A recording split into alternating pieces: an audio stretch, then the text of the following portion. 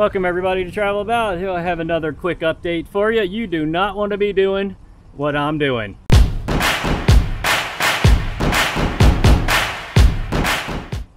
I will guarantee you that. I don't care what you're doing, it's better than what I'm doing. So we dropped our RV off this morning over to Epic RV, and the stairs are repaired. I'll take you around and show you that.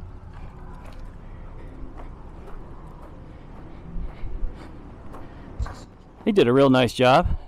They bent all this metal back in place for me. Put me a brand spanking new set of stairs there. Bent this back in for me. When I get back over, and I'll explain why I'm going back, they're going to take care of this and they're going to try to pull that bumper in. So let me tell you why we're back over here at the campground with water hoses and shit everywhere. Shit is a good word for this. Even though I drained and I flushed and I did everything under the sun for about an hour and a half this morning, our black tanks were not flushed. So we are currently flushing them again. They do not have the ability to flush black tanks over there. So fortunately we still have this site. So I am back across the street again, and I'm going to show you this. And we are flushing, and I'm going to flush this until that is clear, because they have to cut the pipe underneath, and they're fine if water comes out. They're not fine if that comes out. So don't ask me how this has happened. I don't understand why it wouldn't flush. I flushed the hell out of it for an hour this morning using the back thing here, the black tank flush. They told me that that black tank flush is not very good. So currently, I actually have a water hose shoved down the toilet with the black tank valve open. And when that runs clear, I'm going to do it again and again and again, because we need to get this resolved today, because I'm leaving tomorrow. And they are very nice about it. They let me bring it back over here and dump it myself, and then I'll take it back over there and they'll finish the job. They're waiting. They have the bay open waiting for me. Well, if you thought I had it bad before, this is hail. This is me totally soaking wet in a freezing cold hailstorm out here trying to drain this stupid septic tank so they can cut the line and fix it. I've been flushing water down the toilet for about 35-40 minutes. There is nothing coming out of this pipe but pure drinking water right now. I've taken the camper, the RV, moved it forward, slammed on the brake, moved it reverse, slammed on the brake 10-15 times, sloshing everything around. When I just went back there and checked a second ago when the hail hit me, there wasn't anything coming out. But I know when I move from here to 500 feet to the end of this road, there's going to be something coming out. I tell you what, guys, I'm very tempted to take a circle around the park and come back and hook it up one more time before I get over there and then tell me that they can't work on it. I don't want to do it in the rain, but you know what? I am soaked to the skin anyway, and it sounds like a pretty good idea. So I think I'm going to take a loop around the park, really shake it up, come back, open the drain cap again, and see what I see. Welcome back. I'm still pretty wet and it's drizzling a little bit, but you know, my hat is like soaked through. But hey guys, I'm back to the RV park again, and let me show you what we did. At my suggestion, I decided that I did not want them to remove the entire underbelly of this RV. All that up under there is what you got to remove to get to these cables for this stupid black tank. So what we did instead, and thank goodness they had the parts, I said, why don't you put a knife valve right there at the end? And they did. So what's happening now is, as I drive around or do whatever, that black tank valve up there, which is currently shut, is very slightly leaking. So this tube, this pipe, is getting filled with you know what. But that knife valve is stopping it dead in its tracks.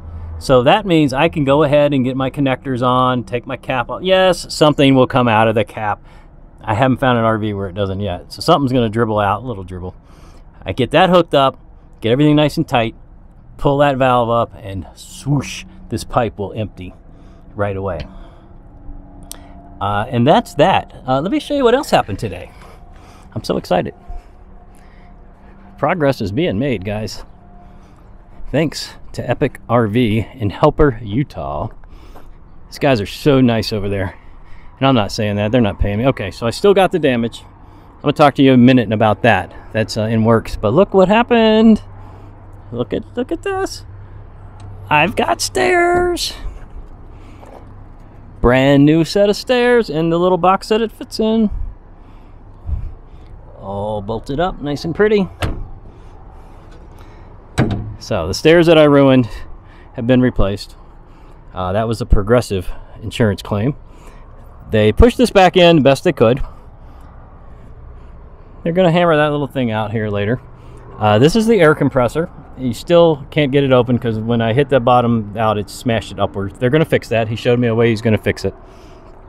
So here's the latest update. You know my refrigerator is broken in this too. We've been living out of a little teeny fridge about this big and eating out. We have thousands of dollars in food bills we shouldn't be spending, but we are. And Refrigerator Alliance, oh my God, they went to the extreme level with me.